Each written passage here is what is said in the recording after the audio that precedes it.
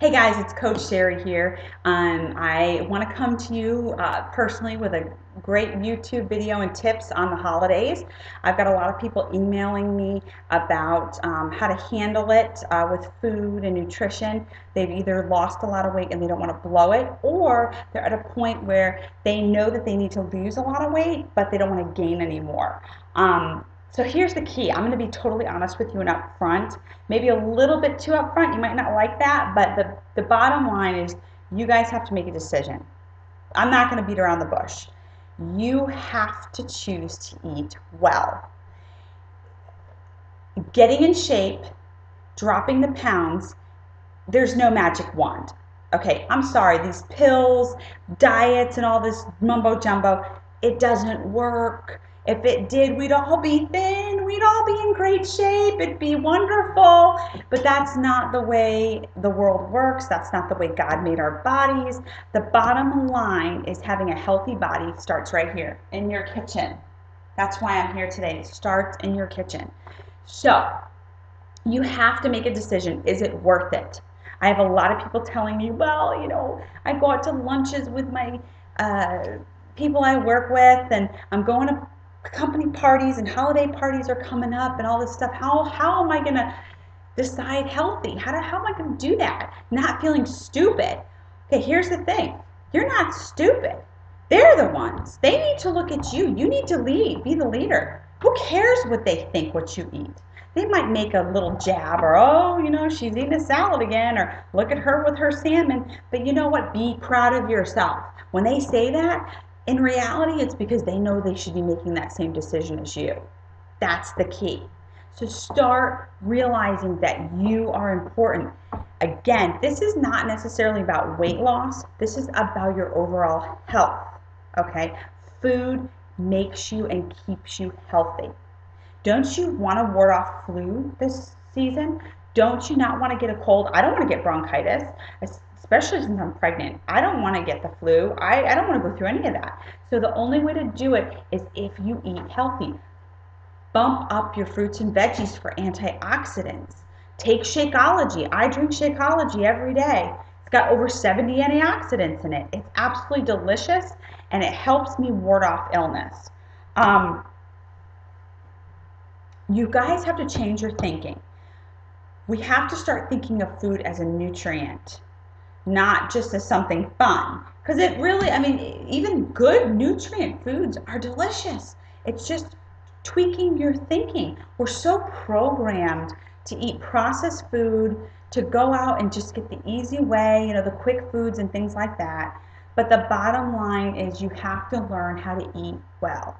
And that's pretty easy. It can be easy, but you just got to take the time.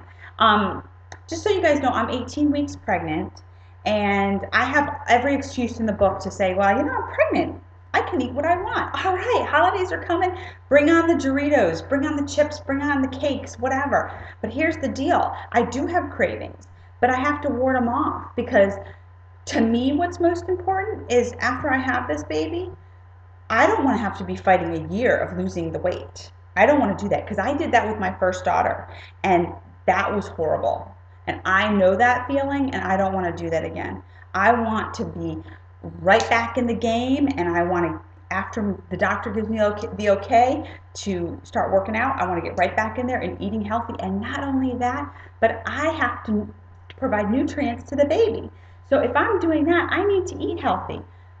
But why wouldn't I do that for my own body? All these women especially, they sit there and they eat so healthy during their pregnancy or when they're breastfeeding, but then all of a sudden it goes to the wayside because they're like, well, I'm done with that. Well, why would you not want to feed your body the right foods?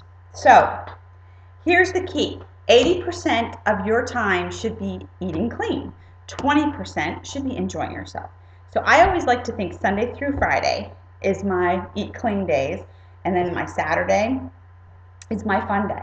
So basically, the most successful and most fit people typically eat the same thing all the time. I usually eat the same breakfast every morning. I really do. It's simple. We're busy people. I don't have time to create these amazing breakfasts or things like that. So basically, I eat the same breakfast every morning and I love it. I do change it here and there, but then on Saturdays, if I want to have a waffle or go to IHOP, we do. And I have, maybe I share a couple pancakes with my husband or my daughter or something like that. But I usually don't have the full order for just myself. I usually like sharing's great, guys, by the way. So if you desserts and things, just say, hey, let's get a big piece of cake and we all share it. And all you do is take maybe 3 or 4 bites, but you got what you needed, So that's a great idea. But again, the 80-20 rule, 80% of the time eat healthy, 20% enjoy yourself. No one can be perfect. The thing is about preparation. You got to look at your week and figure out what days you're going to have employee meetings out at a restaurant, or it's going to be catered or something like that, or you're going to have a holiday party. You have to figure out, okay, that day I'm going to be a little bit less lean, I'm going to allow myself a little bit more wiggle room. When you go to these things, most of them have veggie trays, fruit trays, things like that, but we always overlook them. Start with those first. Have your plate half full of the fruits and veggies. Then add a cupcake on the side, or maybe some cheese and crackers on the side to balance it out. But half the plate should be fruits and veggies. Again, with the fruit dips, be careful because a lot of them have a lot of fat and sugar in them. So maybe just take a spoonful and then just lightly dip, into it.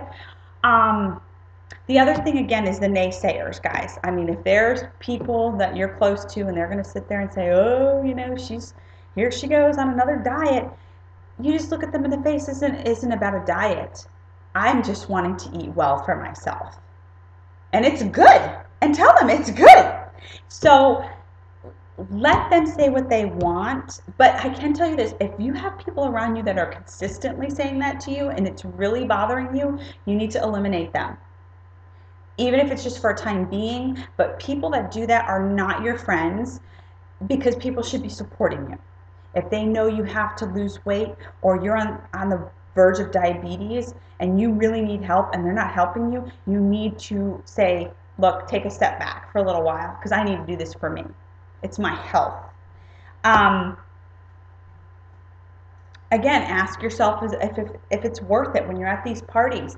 If you decide, is it worth it for me to have a glass of wine or a cupcake? What's more important to you? Some people it's the wine, and some people it's the cupcake. Make that decision. Don't have both, though.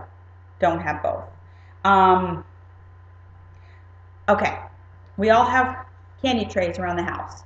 Here's the thing. I use mine just as decoration. It's a cute pumpkin tray. I like it. It's cute. It's just decoration. There is no reason that between now and the new year, you have to have candy trays filled all over your house. That's where you have a problem when you're grabbing. Simple. Candy stays in the garage, in the bag, or a container, in a hard place to get to. So your kids can't get to it and you can't get to it unless, you have an allotted time.